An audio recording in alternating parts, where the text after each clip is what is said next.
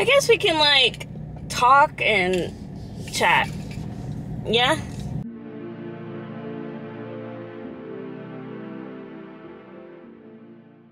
So what's been going on lately is literally, well, okay.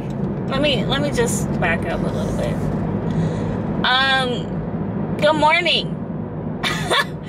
It is a Labor Day and it is 8:36 in the morning.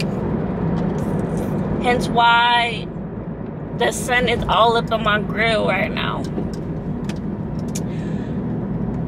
Oh, I should get my car washed. Like washed. Oh, that's what we're doing today.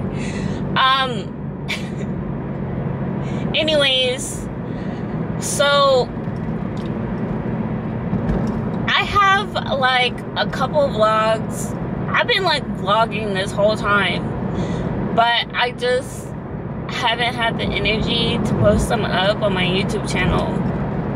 And I've been just like been thinking a lot about what I want to do. You guys know that I'm trying to start a hair business, and I just been really thinking about the freaking name. Like every single day I think about the name. I'm like, what do I want? What terms do I want in the name? Do I want one word? Do I want two words? I don't know.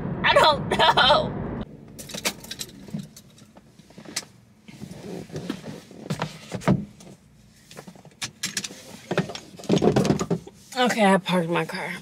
So where we were going is I was gonna go Cosmoprof, right? Because I made an order online. And so a little backtrack, the reason why I made this order online is because I went to the store at Cosmoprof and they didn't have like the color that I needed. So I was like, all right, well then let me just buy it online and see if like they should deliver it to me. I put it in my cart, like they should deliver it to me. So I put everything that I wanted in my cart. I paid for it. I waited like a week to get my color. And in my mind, I'm like, yo, low-key, this is not worth it. Like, because like the Cosmoprof stores are so small. Like, they're small. There's only like 3 aisles and there's like 25 different color lines, products. Like, I don't know what it is, but Cosmoprof is really out here trying to do the littlest for the most. It's frustrating when you like a particular line that you kind of been going back and forth on certain things of like, there's so many lines, right? And you're like, I don't know if I like this one. So you try it, you don't, you try something else. And then you're always in this like constant battle until you find the line that you like. And then when you get to that line that you like, and then they don't have the stuff that you want and need, it's fucking frustrating. All the stores are sold out and the manufacturers are sold out. Like, they didn't even ship it to me. So I'm like, shit.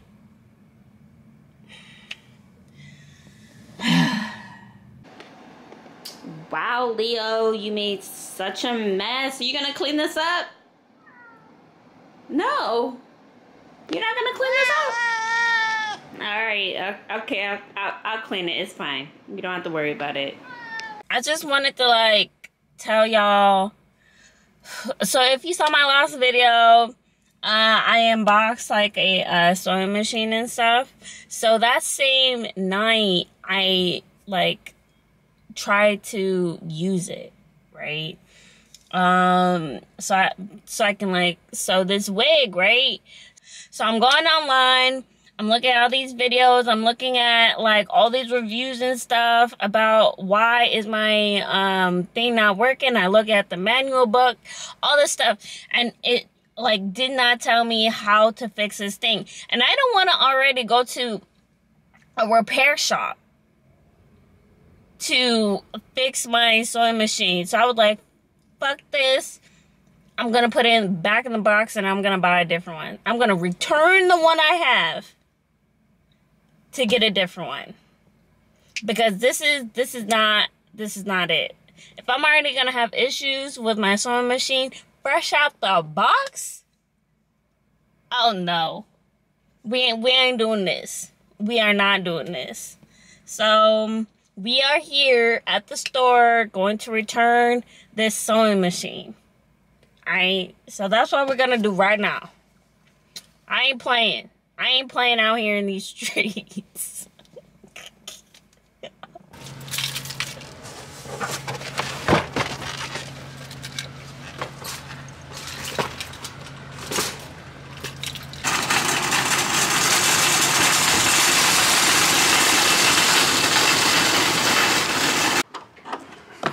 Perfect.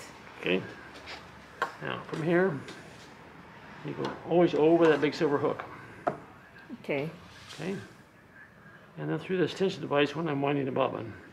And I play tug of war. I bring it under that silver and give a tug, boink, and it'll pop in there, and that gives me tension. Okay. So I'm going to go through that guide. I'm going to put the bobbin on the winder. If it doesn't go on, it's upside down. Mm-hmm.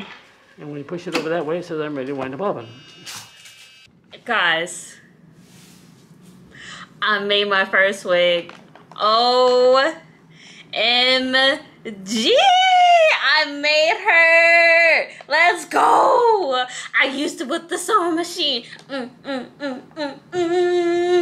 Yo, I did this. I did this.